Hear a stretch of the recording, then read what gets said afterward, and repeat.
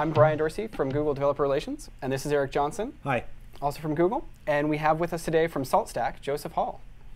Hey, guys. And we're going to talk about how SaltStack and Google Compute Engine work very smoothly together today. So Compute Engine itself is virtual machines hosted on Google's infrastructure. It's disk, network, and the virtual machines. And what's SaltStack? SaltStack is a configuration management and automation framework that's designed for ease of use and speed. And it's geared especially for massive scale and flexibility.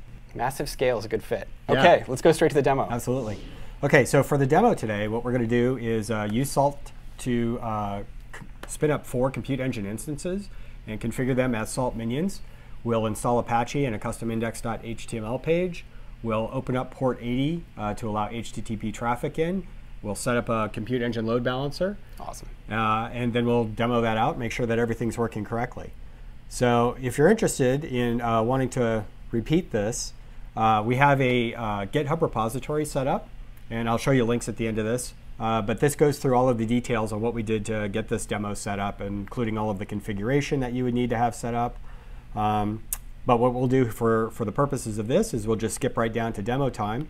And the first command I'll show you is how we can use Salt Cloud, which is a utility baked into Salt, to go ahead and create 4 Compute Engine instances. So why don't you tell us a little bit about Compute Engine? Awesome. OK, so like I said, this is virtual machines on Google's network infrastructure, Google's infrastructure, all the way through. And the whole system is designed to be fast. And this is fast and consistent. So we've got instances booting right now.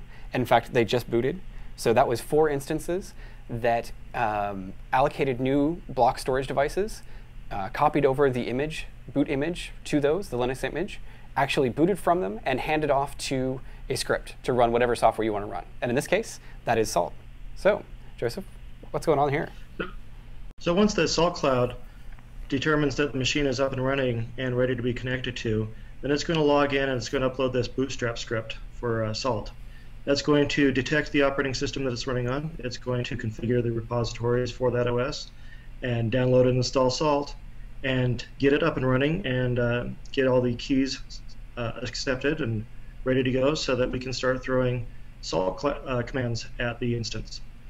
And since Salt itself is an automation framework and remote execution engine, then we can throw commands at it to configure which packages need to be installed, define which files need to be laid down on the system and what they need to look like, and also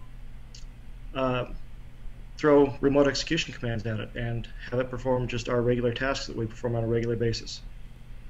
Nice. Yeah. So I think it looks like we're probably just waiting here for the last couple ones to finish. And there they come in. So what we should end up seeing is a list of attributes for each of these instances once it goes ahead and displays. And sure enough, there's the JSON output for each of these. So what we're going to want to do next is show you a little bit about Salt's remote execution. And we'll use this command over here. And what I'll do is paste that in. And what this is going to do is it's going to use Salt. And it's the asterisk there means to match all of the minions. And it's going to execute a command with the command.run module or the command module. And it's going to just execute the uname-a function across each of those, or the command. And then automatically return those results back. So you can see it executed all of those in parallel. We didn't have to wait for each one to complete. We got all of the data back. So that verifies that everything was provisioned correctly. The minion is listening for commands from the master. So the next thing I want to do is go ahead and use the high state command. And what this is going to do, since I have this already configured ahead of time, with those configuration files I have set up ahead of time, it's going to go ahead and install Apache on each of these instances and then lay down a custom index.html file. The index.html file that we lay down is going to have the host name of that instance baked into it. The next thing I want to do is I just want to make sure that since I'm going to be doing this as a web service, I want to make sure that port 80 traffic is allowed. So we'll go ahead and use the Salt Cloud utility to configure Compute Engine's networking firewall rules to allow TCP:80. And it looks like that command is completed successfully. And the next thing I want to do is use Salt Cloud again to configure Compute Engine's load balancer. And let me just paste that in there. And then hopefully Brian can tell us a little bit about load balancing. Yeah, so this load balancer we're configuring right now is actually a Google data center level load balancer. So if you're interested in more, this is a very powerful load balancer. It's aware of the health of the instances as they come and go. And we published a blog post recently where we documented testing this out to 1 million queries per second without any pre-warming at all. So it's really powerful. Great, and so we've already got it configured. And one of the attributes that comes back from here is the public IP address for this load balancer. And so it's a single IP address. Now, if I had, in this case, I only have 4 instances, but let's say I had 200 instances behind it, I can still send all of my traffic just to that single IP address. So let's go ahead and see what happens. If things worked correctly, what we should be able to do here is see the web page for each of our instances served up through our load balancer. So it should. Nice. So how's the color? Oh, it just changed. Yeah. So hopefully we've seen what, 1 and 3. There's 4 and 2. So it looks like all 4 of them are provisioned successfully behind the load balancer, and we did all of that with Salt. Excellent.